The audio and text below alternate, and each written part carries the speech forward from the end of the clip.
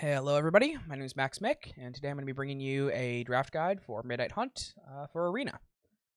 Normally I draft on Magic Online, and I have some win rate statistics to brag about, which you know about if you watched me before, but I don't this time. All I've got, I guess, is that I climbed from Bronze to Mythic in about a week, only not 7 winning 3 drafts. I don't know if that's impressive, what happens on Arena, but that's what I got. Anyways, let's get into it. I wanted to start off by doing a little bit of an overview of the formats. Slow and fastness, if that's not how you describe that, but whatever. And I think we'll use that a lot later on for some later arguments. So, Midnight Hunt is a format where you do not want to be mid-range. Typically, you want to be using your graveyard and trying to win late games, or being very, very aggressive in rare cases. Either way, you want your game plan to be getting your opponent dead, or your game plan to be outlasting and out-resourcing your opponent. And there's a couple reasons for that.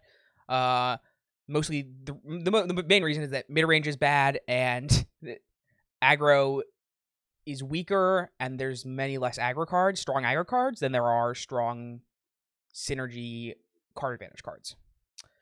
So the base of many of these control decks that I describe is all of these self-mill value, high-value cards, and then a lot of disturbed creatures. In particular, Mythic Angler is a very, very strong disturbed creature that isn't going very late, as well as Shipwreck Sifters.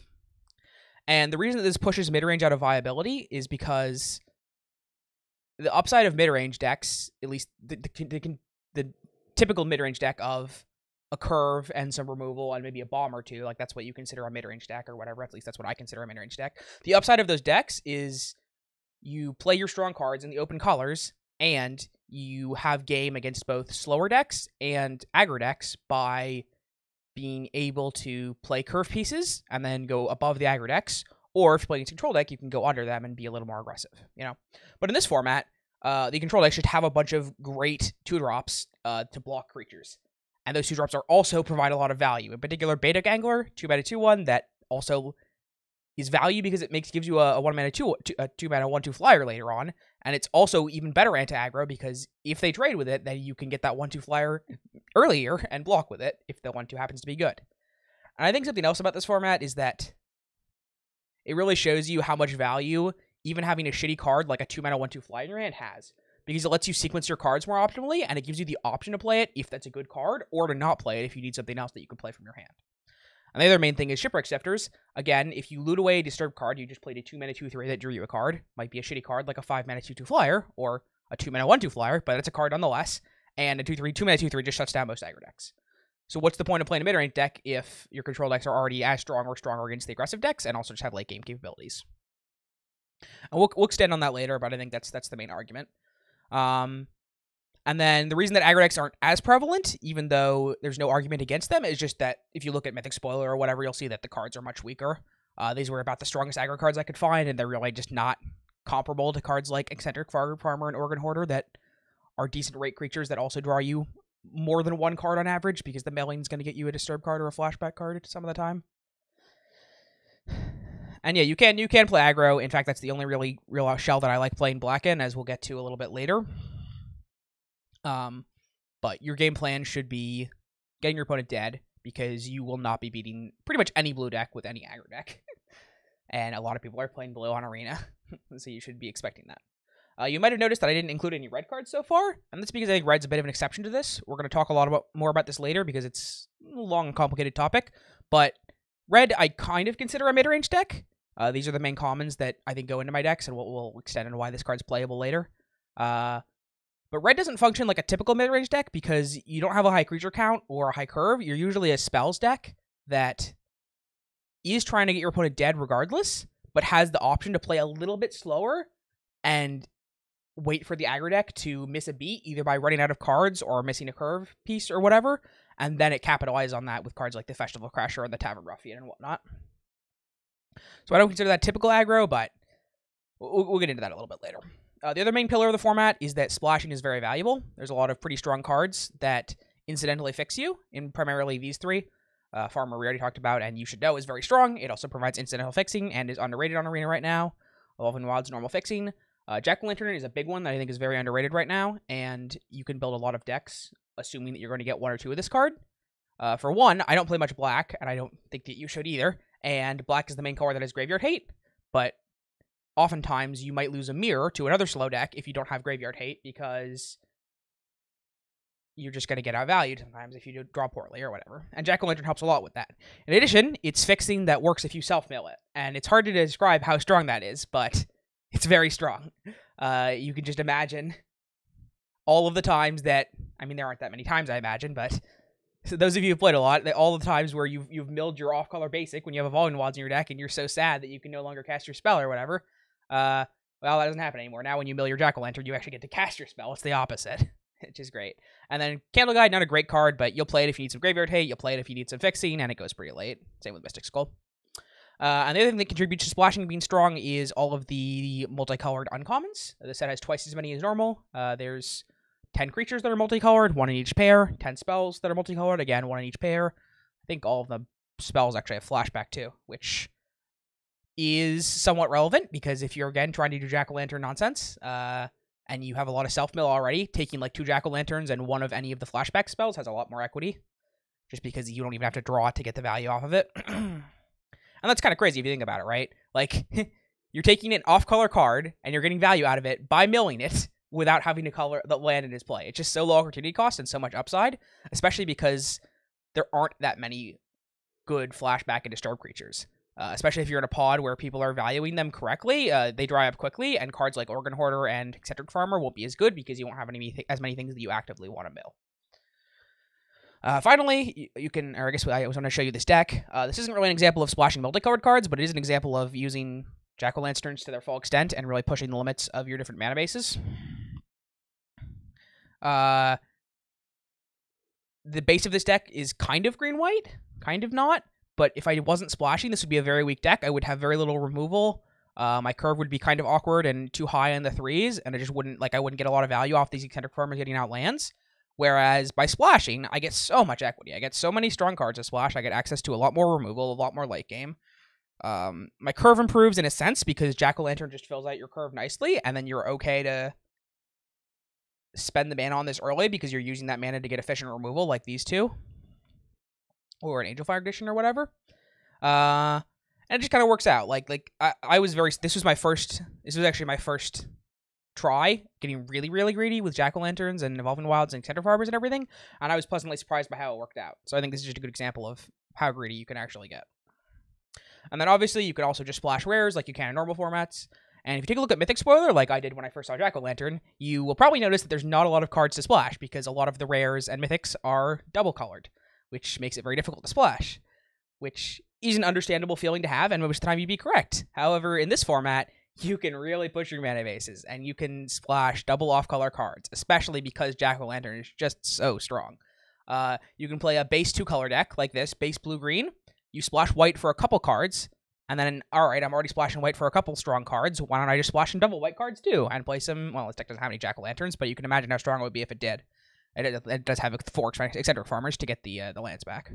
And decks like these are pretty common. I've had a lot of decks like this that I would almost never, ever consider splashing a double off-color card, but I think in this format you can. And another thing that makes it possible is that it doesn't have a cost. Normally, if you want to splash in a format, it has a cost. You have to play a card that you otherwise normally wouldn't. That's not always true in this format, because Eccentric Farmer is a card that I will play if I'm green regardless. And then it also fixes your mana. Same with Jack-o'-lantern. I'm not excited to play it, but I've played it in 2-color decks before, and I'll play it in 2-color decks again, because it's Graveyard Hate, it's fixing for when you get Mana Screwed even in your 2-color deck, and then it also happens to fix you. So that makes a big difference to why you can actually double off-color or regular splash more often than normal. I think that's main it for the pillars of the format. I think those are the 2 things that I really wanted to get across and we'll use later, is just the speed of the format and how important and relevant splashing is, and how you should probably be doing it more. So with that, let's get into individual colors. I think everybody knows that blue is the strongest color. It should be pretty easy to see why as you go through the common list. It has the most playable commons. It has the strongest commons. It has the best 2-drop in the set, Baituk Angler, which is important because white does do pretty aggressive stuff. It has the most cards that are actually strong from your graveyard, right? Like, it just has 2 actively strong cards that you want to self-mill, and there's self-mill in other colors than blue. Like, there's a bunch of reasonable rate interaction, like Revenge of the Drowned and Flip the Switch, that also just have is a 2/2 zombie with a Decayed stapled onto it. And we'll establish this now because I will be referring it to in the future. A 2/2 zombie in basically every deck you're going to draft is going to be deal 2 damage to your opponent. So think of it as such. Okay? But if you can imagine, flip the switch, counterspell plus deal 2 damage, that's a rare. That's one blue-red rare that counterspell and deal 2 damage to your opponent. So this is that, but it's a common. Obviously, that's not a completely fair comparison. You're doing a lot of stretches there, but it shows you that these cards are a lot stronger than you think. Because at first when I looked at them, I was like, oh, 4 mana, put a card on top or bottom, but they get to choose. That's not very good. But the extra 2 damage, it comes up a lot. If you're out on board, it just pushes your advantage so hard. What else to make blue strong if you're not convinced already? Startle, I guess. Oh, yeah, Startle. We'll talk about it later because it's a very individually strong card and very underrated. But Startle is actually a very key deck to this blue decks. Because if you think about what it does, you treat the 2/2 zombie as dealing 2 damage. 2 mana deals 2 damage to your opponent's face, draw a card. That's reasonable. That see some play in some deck. Okay, well, you can also give -2, -0 if they're attacking with a creature you can't block. Okay, 2 mana, gain 2 life, deal 2 damage, draw a card. That's pretty crazy. Then you also have the flexibility of it being a combat trick that draws a card if they make a block where -2, -0 would do something. And all that adds up to this being just a very strong card that cantrips, smooths out your draws, and it's just so strong. Because you're like happy to play it on turn 2 to cycle, make some 2 damage for later, and you're happy to save it if you have another 2-drop to get some value out of it later. Which is what I mean by smoothing. Whereas in these blue-black decks, like I'm about to talk about, and these other mid-range decks, you don't really have a choice of how to order your spells because you don't have cantrips or filtering and whatnot. All right, blue's the strongest color. I think blue-black is the weakest of the blue archetypes. It is still strong because blue is broken, but despite all of the data, I'm of the opinion that blue-black is the weakest color combination that includes blue. So first of all, this is why I want to establish that mid-range was bad. This is a mid-range deck. The only things you really get out of black are a bunch of strong removal, and I'll note there is a lot of strong removal. There's Defense Straight, and Olivia's Midnight Ambush, and... where is it? The Bone Shards card. And Eaten Alive. That's a lot of strong removal. But you kind of already have access to that with blue. You have a lot of strong interaction with Revenge of the Drowned, the Counterspell, Locked in the Cemetery, etc. So you don't really need that. It's a little bit better, and you have access to more removal, but you don't need removal that badly in the format, and these aren't really helping you smooth out your draws or filter or whatever. You get some strong individual creatures like Diagraph Horde. Again, if we're treating the zombies as 2 damage, 4 mana, 5 mana, 3/4 that shoots your opponent in the face for 4. Pretty damn strong. And it also is some Graveyard Hate, which is very strong in the format.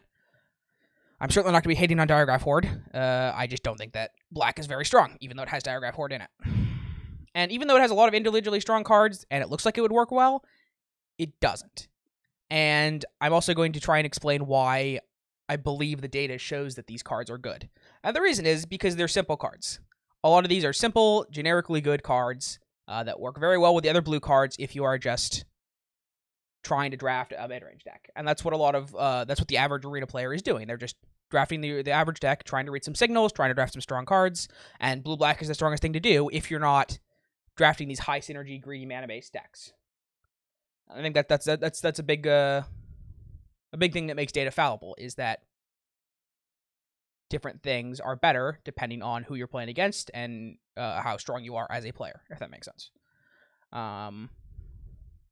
Yeah, I think that's the main thing I want to talk about with black. Even though the cards are all strong, it just plays out clunkily. I don't have any pictures, unfortunately, because I was double queuing. I was both playing Arena and watching lecture recordings, and I forgot to take pictures, but I will note that if you remember the statistic, I didn't get 7 wins with 3 drafts. Well, all those drafts were blue-black.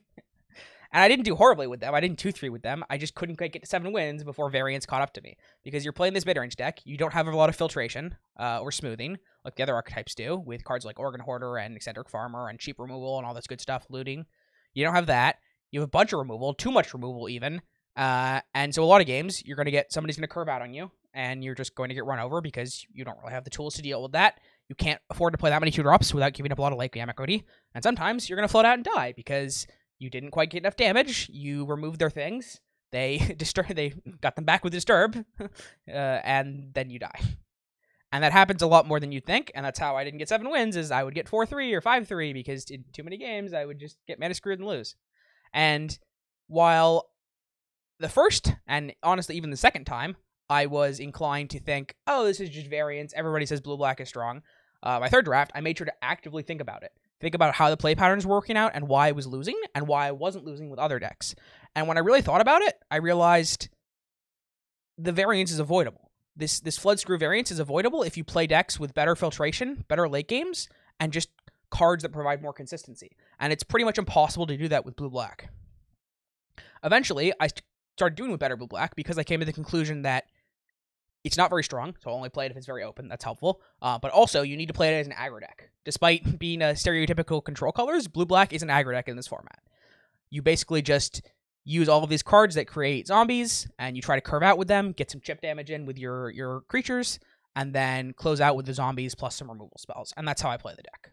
I don't think you can consistently try to play it as a control deck. So I think blue-black is actually one of the two aggressive archetypes that I'm happy to play.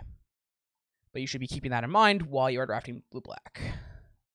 Anything else to talk about blue-black? I don't believe so. Oh, I guess, yeah, I mean, in case you weren't aware, this is a very, very disgusting card. This is a staple of the aggro deck. You just discard into any 2-drop into sacking is fine, just because you're attacking with a 4/4 on turn 3 and you didn't lose card advantage, but in particular, this card into Novice Occultist, or even better, Startle, another Startle synergy, is just in a turn 3 sack. This is pretty gross. And then if you follow that up by a removal spell that you probably have lots of access to, they just take so much damage. Like, they take 4 damage on turn 3 because they probably can't block it profitably. And then the next turn you kill their thing, they take another 4. And then they have 4 or 5 mana, and they can probably finally answer it. By that point, they've just lost so much life to this card, and you haven't even sacrificed any card advantage to put a 4/4 in play and get all that chip damage in. And then it's pretty easy to close the game out with some zombies.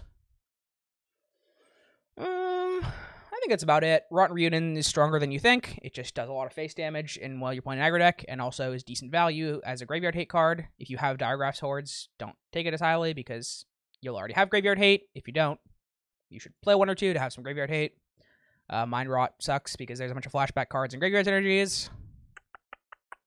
Yeah, I think that's about it. All right, let's move on. Oh, why did I have this? Oh, man. Should have rehearsed more.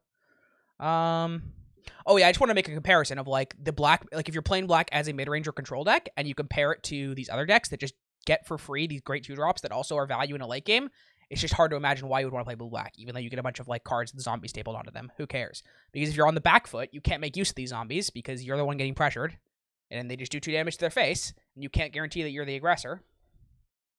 Or, if you try to be the control deck more actively, then you just don't get access to a lot of these cards. So you kind of have to play it as an aggro deck. And, yeah. Okay, let's talk about red.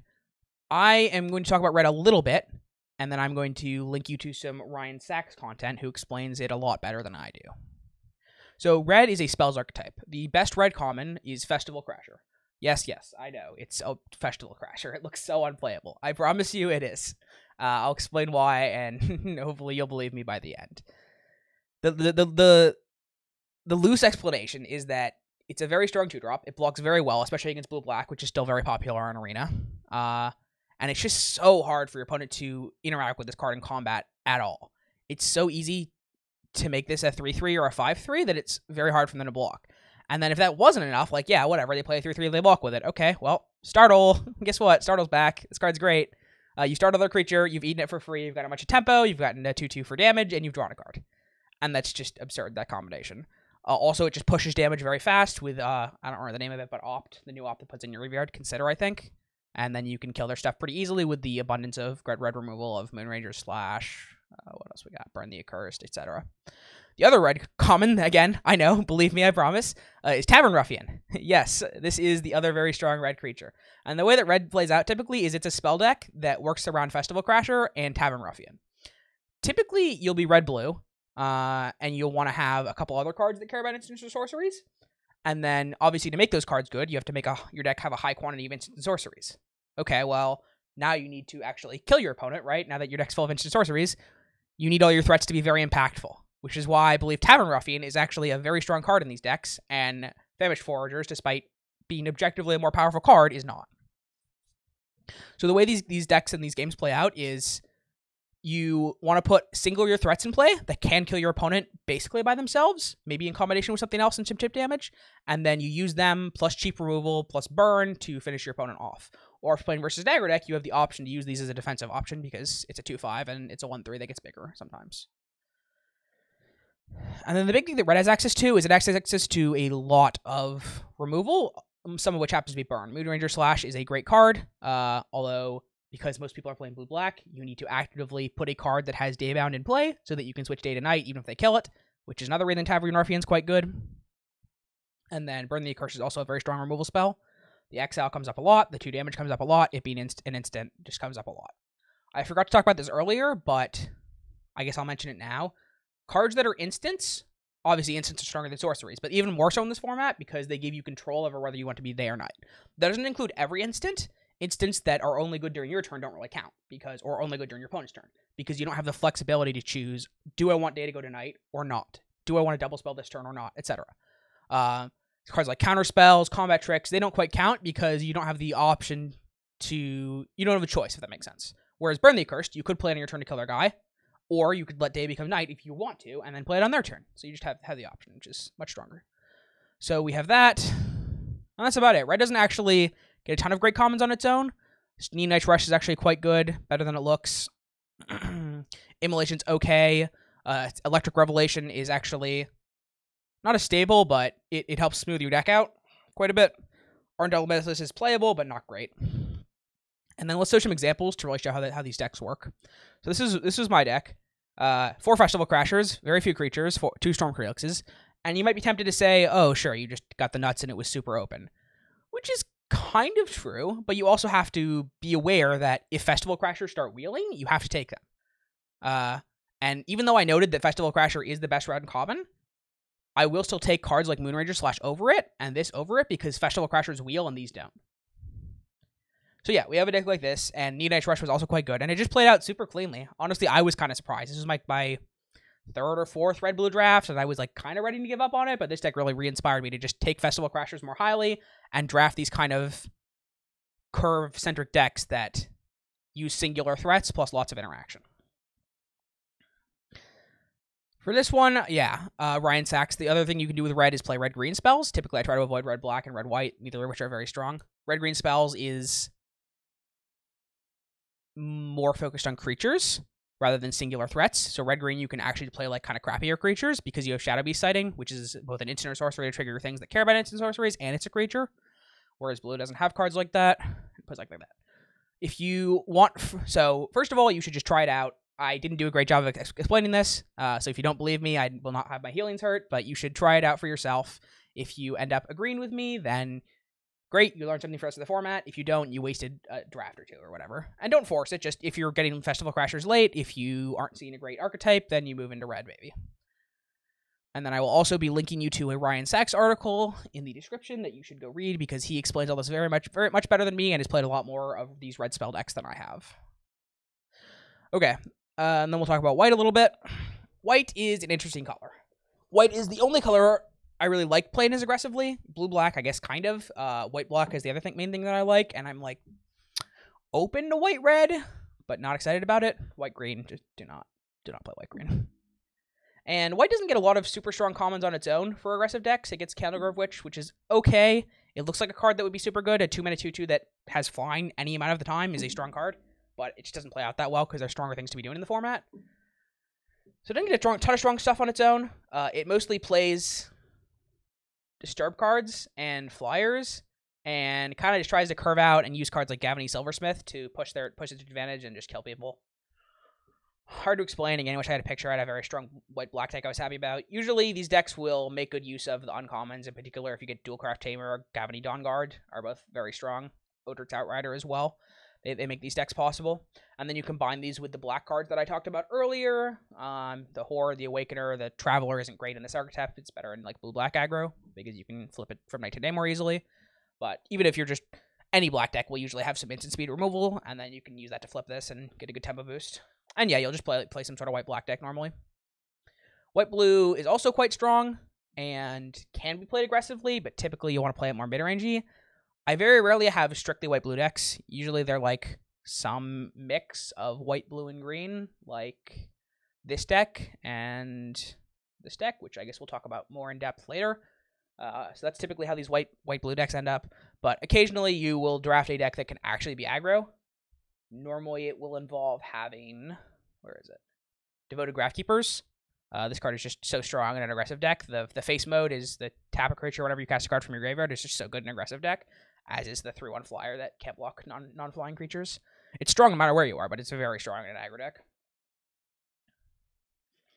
Yeah, I feel like I haven't done a great job of explaining exactly how to play white, but basically it's the color that's not that strong on its own, but has a lot of things you can do with it and plays pretty good support just because it's deep. It has a lot of commons. It has the disturb creatures for those type of decks. It has the aggressive cards like Gavany Dawnguard for the aggro decks, and it has Candle Trap. I was going to talk about it a little bit more later, but I guess I'll mention it now. Candle Trap is a very strong card. It does not look like it, but it is sourced to plowshares. Again, not a fair comparison, but it's a reasonable comparison. I guess we'll just get into it now. So you play this on a 2 or 3 toughness creature.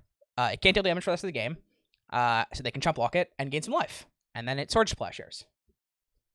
And then if it happens to be a creature that you actually need to remove from the battlefield, well, you have the ability to eventually, but with Coven.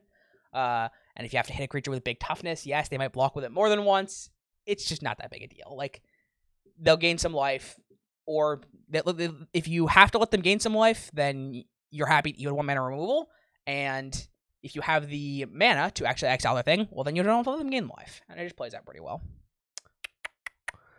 I think that's about it for white. Oh, Sunset Revelry is a very strong card. It doesn't look it, but it just plays out nicely, especially with the multiple 1-mana artifacts that are actually playable in the format. Both Jack-O-Lantern and Silverbolt get cards out of your hand, and then you play this, and it can sometimes both draw a card and make the 1/1s, which is obviously the ideal scenario. I guess on the topic of Jack-O-Lantern and Silverbolt, where are they?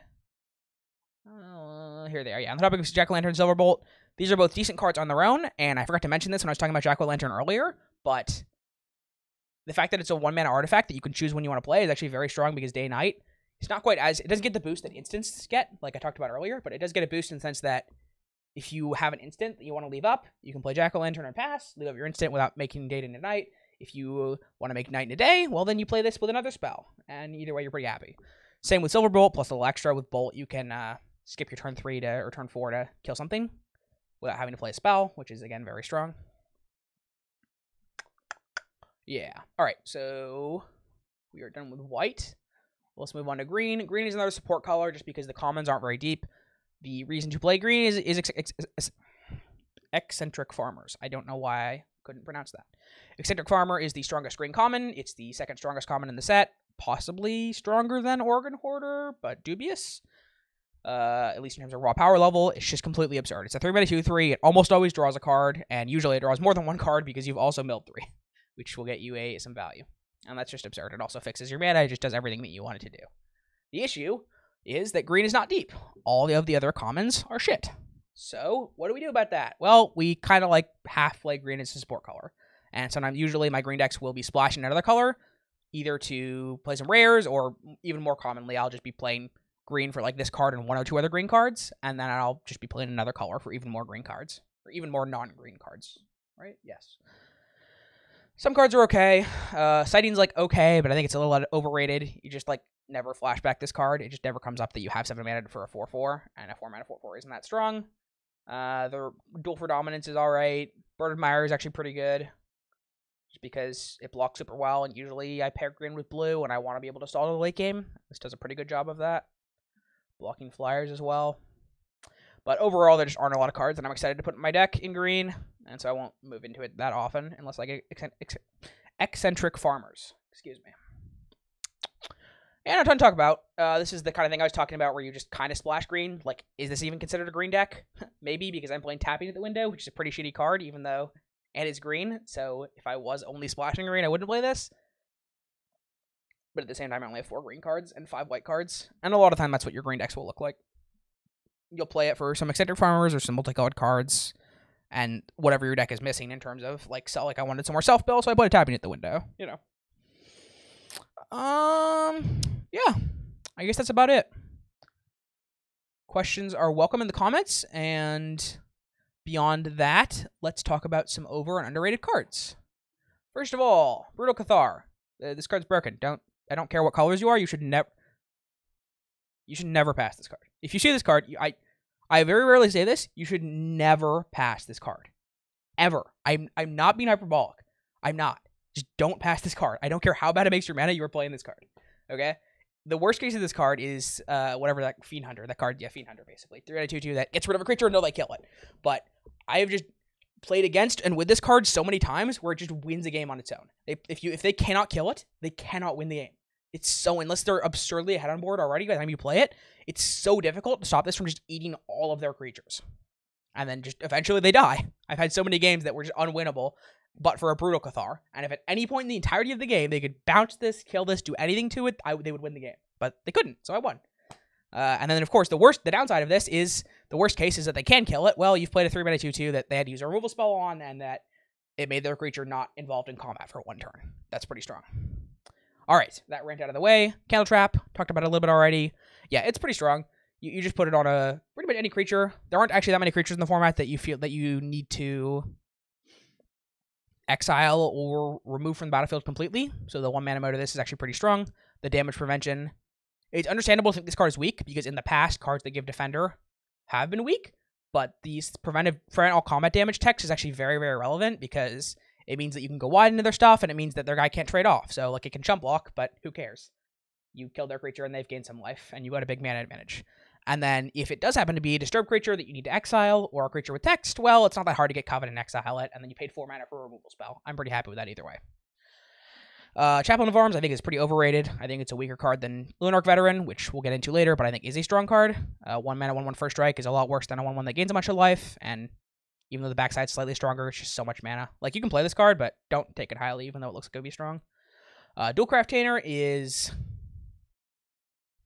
the strongest uncommon in the set, maybe tied with a Morbid Opportunist. Yes, I know how crazy this card is. This card is crazier, I guarantee you. It just kills people out of nowhere. It's pretty easy to Covenant, and when you do, giving a creature double strike every turn is just so strong. It just makes combat so impossible for your opponent. It makes racing very difficult. You have a flyer, which absolutely murders them. A lot of the removal in the set doesn't actually kill, so having this just sitting on the battlefield is really, really strong. And it can give itself double strike, too. It just does everything that you want it to. And there's a 4-mana 3/3 first strike, which blocks pretty well if you're on the back foot. All around great card. Don't pass it. Play it. Splash it. Importantly, it's a great card to splash. Cavity non-card, also very strong. I'm not sure if people over or underrate this, but I just want to mention that it's a very strong card. It's basically this, you can pretend this last line, this huge box of text that looks for a creature is draw 0.8 of a card. I don't know, whatever the probability is that you draw a card off of it.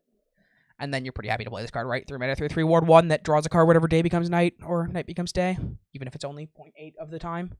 That's still very strong. Lunarch Veteran, yeah, I'm sure if you're on Twitter, you've seen the big discussion early in the format. Mike Seacrest does not like this card. I think it's good on Arena. I haven't played a lot of Magic Online. It might be weaker there because the average card quality is lower because all the drafters know what they're doing. On Arena, a lot of the times it blocks pretty well. The life gain is important. And sometimes you need extra disturb creatures because you are self-milling or looting or doing whatever, and then you're happy to just pay 2 mana for 1/1 after you looted it away. Fading Hope is definitely an underrated card. Bounce spells. I don't love the 2 mana bounce spell in this format just because 2 mana bounce is so expensive, but Unsummon is very strong in the format, and the Scry one, it comes up a decent amount. I've had a lot of scenarios where I've wanted to bounce my own creature, and having access to this was very nice. Had a lot of scenarios where I wanted to bounce my opponent's creature, and having this for 1 mana was very nice. Hard to explain more than that, but just leave it at this is a pretty strong card that you should be taking, not highly, but if you're light on removal or you feel like you need some extra tempo, this is a great pickup. Or if you feel like you are light on win cons, it actually is another good place to pick it up because it can bounce your own win con. Oh, that reminds me. I didn't talk about this earlier, but for these green decks that have a lot of eccentric farmers, you need a way to not deck yourself. Because even though in most cases you won't deck yourself, a lot of the times you'll have to play in a way such that you need to use your resources inefficiently to try and get your opponent dead before you deck them. And I've actually had quite a few games where even though my deck was definitely much stronger than my opponent on card quality, I just milled myself too much with these and Organ Hoarders, and I had to play the game, and I had to use my resources inefficiently to try and get them dead, and they had some removal spells, and then I decked myself, and I was sad. And while it doesn't feel great, sometimes you just got to put I forgot to get the card up. What's it called? Devious Cover Up? Yeah. Devious Cover Up. Does this work? Yeah, sometimes not the right art, but you get what I mean. You don't love it, but sometimes you got to put this card in your deck if you don't have a way to make sure you actually are killing your opponent. You put one of it in your deck. Yes, it sucks when you're drawing against the aggro decks. It's a dead card, basically, but it's one dead card And versus the mirror matches and other control decks, it has a huge impact because you're going to go through your whole deck and you're going to find this. And versus the aggressive decks, it has a minimal impact because it's only one card and you're not going to draw it that often. Yeah, so that's the reason Fading Hope is good. Larder Zombie, a little better than people give it credit for. People thought it was unplayable at first. Then somebody made a Twitter thread about it. They were definitely right. It's a pretty strong card. A 1/3 is a nice stat line in the format. And self-milling yourself is quite relevant because you have disturb creatures and flashback cards and all that good nonsense. And then also just could scry once or twice during the red step. Not great, but I'll play it if I'm short on cheap creatures that block. Like if I'm playing a blue deck that didn't get a lot of Shipwreck Shifters and disturb creatures, or a blue deck that doesn't want those cards, like a blue-black deck, and I want my blue-black to be control deck, which doesn't happen very often, but when it does, you can play Larder Zombie, and it's decent. Locked in the Cemetery, again, not sure if this is rated correctly, but I've gotten a lot of them quite late. I think it's not great, but better than people give it credit for. It's not very good in the blue-black decks, which is probably why it gets passed a lot, but in the blue-red, it's not very good in the blue-red decks either. Okay, it's good in exactly these blue-green-white shells, and it's very good in these blue-green and white shells. They're usually very good at putting cards in their graveyard, and then it's just 2-mana removal that you're very happy to have. But yeah, it's not great in blue-black or blue-white. Shipwreck Shifters is very underrated. Like I talked about earlier, if you evaluate this card, discarding a disturb card, it's just completely absurd. You played a 2-mana 2/3, they drew you a card. Yeah, I'll let that sink in. You just played a 2-mana 2/3, they drew you a card. That's absurd. This is fucking absurd. Like, I don't know what else to say other than that's absurd. And then it gets better of that. If you have multiples of these, it just smooths out the consistency so much, and the best case gets higher. So you say, okay, well, what if you don't draw disturb cards? Okay, well, then it's a 2-mana 1/2 that loots. I'm not happy to have that in my deck. Well, that's why you have multiples, because it also gets counters when you discard spirits. So you draw 2 of these and no disturb cards. Well, you loot one away the other. You got a 2-mana 2/3. Let's go. Even better, and then in the top case, you have 2 disturb creatures and 2 Shipwreck Shifters. Your opponent just dies. 2-mana 2/3, discard a disturb card. Next turn, 2-mana 2/3, discard a disturb card. Your other 2-mana 2/3 gets countered because it's whenever, and then they die. To card advantage or tempo or whatever. Startle, we talked about a little bit already, but yep, it's quite a strong card when you think about the evaluation and you just play it more often. Even I underrated, honestly, because it's just so hard to evaluate this card. Because cards in the past, there was a card in AFR that just was this card, but it didn't make a zombie and it was unplayable. But dealing 2 damage to your opponent makes a big difference on a 2-mana card, and it's quite strong in this format. Opportunist, I don't know why I put it on here. It's probably rated correctly. It's very, very strong. Like I said, it's the best, or maybe slightly better than, maybe tied for Duelcraft Trainer in terms of best uncommon.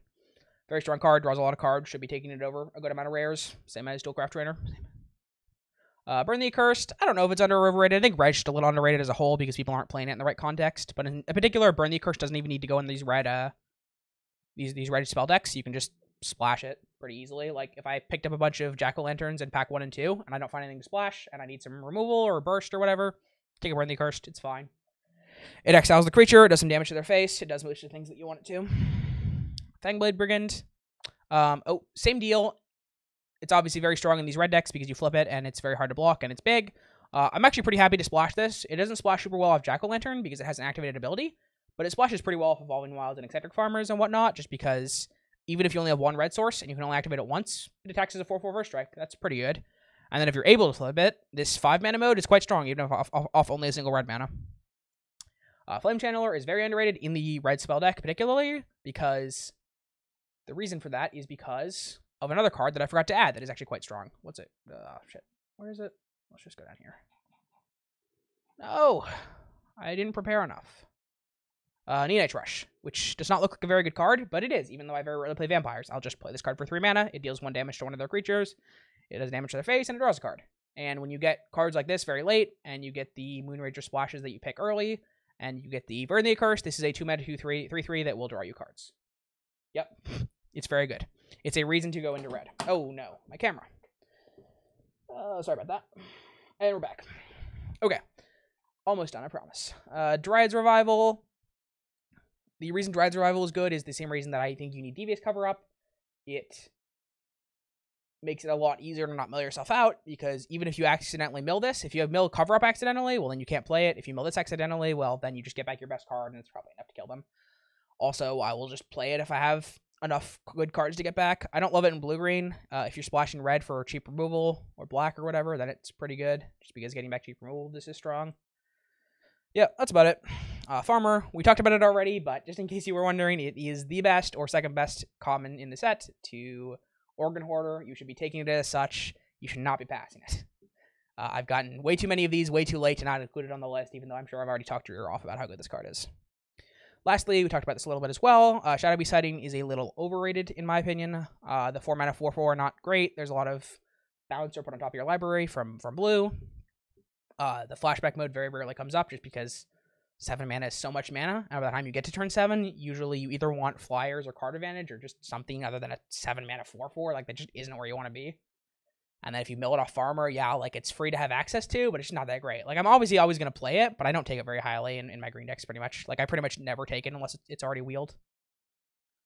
Jack-O-Lantern we talked about a lot. Silverbolt, yeah, it's a very good removal spell. You don't think it is, but it just plays out nicely. The 1 mana is easy to weave in. There's the upside of being able to have more control over the night-day.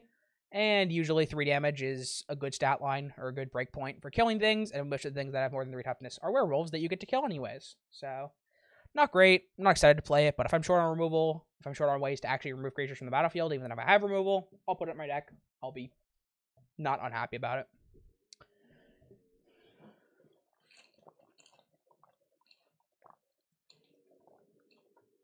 Oh, sorry about that. All right. And lastly, I want to talk about all of the cards that make decayed creatures, because I think a lot of them are under or overrated. A good mix of both. Daggergraph Horde. Well, rated correctly, actually. Very strong. 5 mana, 3/4 that does 4 damage, and Graveyard Hate. Very strong. Little underrated, if anything. Take highly, and consider splashing. If you're a deck that's trying to pressure them, but it doesn't happen that often that decks that are splashing are also decks that are trying to pressure them. Yeah. Falcon Abomination, very, very, very overrated. I cannot stress enough that this card is not very good. I very rarely have blue decks that want to put this card in it. Even if you are blue-black and you are aggressive, I'm still taking either of these over Falcon Abomination. Either of these blue cards. Flip the Switch or Revenge. Windrake is just such a terrible stat line in the format, and the fact that it hits their face for 2 damage does not matter that much. It just isn't. Like, I don't know what else to explain. It looks like it would be good, it just doesn't play out very well. Flip the Switch. Hard to evaluate Flip the Switch as well. I think it's underrated because people don't realize how that it is ionize, counter, and deal 2 damage. But at the same time, I don't think that counter and deal 2 damage is good in this format. So it's hard for me to describe. Understand what exactly the card is doing. Take it in the decks where counter deal 2 damage is good. Pass it in the decks that don't. If you are drafting, especially if you're drafting multiple of these, you need to make sure you have enough 2-drops because this card is not good when you're on the back foot. So you need to make sure that you're on the front foot and you actually get to leverage the counter aspect and the make a zombie aspect rather than just being behind and passing turn and giving them the option to pass turn back or play their shitty spell into your card that you're forced to use your counter on. In particular, I think this card's good if you are a deck that has lots of instants. I wanted to talk about this earlier, something I picked up from Ryan Sachs, whose article you should read, by the way, link still in the description, is that, oh, where is it? Let's look it up. The 5 mana 3/3 flash, where is it? No! 5 mana 3/3 flash is a little bit better than people give it credit for, and the reason is that the way to make some of your blue-red decks, and just blue decks in general, strong, is to leave up a lot of instants, which is another thing that Switch is helpful for. You can leave up this card and the deal 3 damage spell, or Revenge of the Drowned, or the 3/3, and then you have the option to counter a spell, but if you don't lose a bunch of tempo because you play something else, you know? Procession, I don't know, it's an uncommon, I don't know how people rate this shit, whatever. Hobbling Zombie, a little bit underrated. Not great, though, because the decks that want 2/2 Death Touch do not want, or they want, but they don't make very good use of the Zombie with Decayed. That said, it's a decent aggressive card if you have flyers to back it up with, because you race in the air, especially the 2 mana 2/1 flyer that can't block. No Way Out, we talked about it already. I don't know if it's overrated, but it's not a playable card.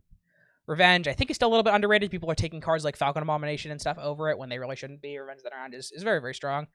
It's not removal, but a good amount of the times where you need removal, Revenge of the Drowned will also do the job because it will put them on the back foot enough or just kill them so that you can ignore whatever their strong bomb or whatever is that you needed to kill, if that makes sense.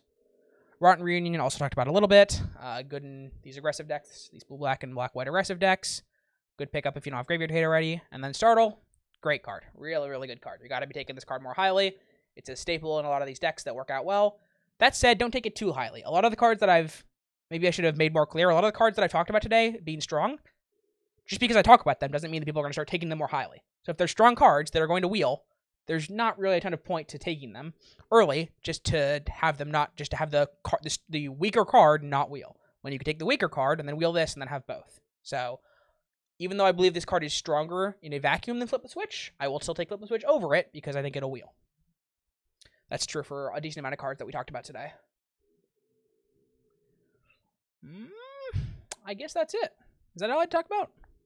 I feel like I'm forgetting things, but I don't know what they are, so I guess the video's over.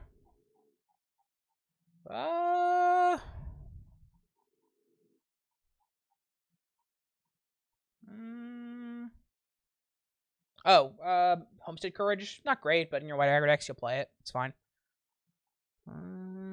Morkrut Behemoth. It's good in very specific decks. It's good in the decks where you're already taxing their removal, so your 7/6 is more likely to stick, and, importantly, you also need to have creatures that you're willing to sack, because obviously you don't want to be paying 7 mana for this card. But in those decks, it goes from being weak to being very, very strong.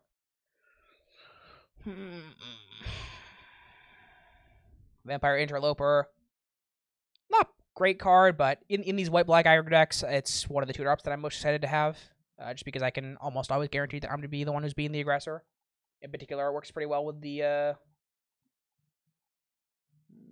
Lunarch Veteran, just because it's so hard to race the Veteran, and then you just have a 2/2 one that's going to deal a lot of chip damage that they can't really block or race. There's not a lot of creatures in the form I think will block a 2/1 flyer, so you don't have to worry that much about it getting bricked by a bigger flyer and then just doing nothing because it can't block.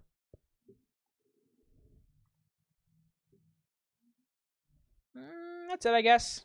Just be aware of...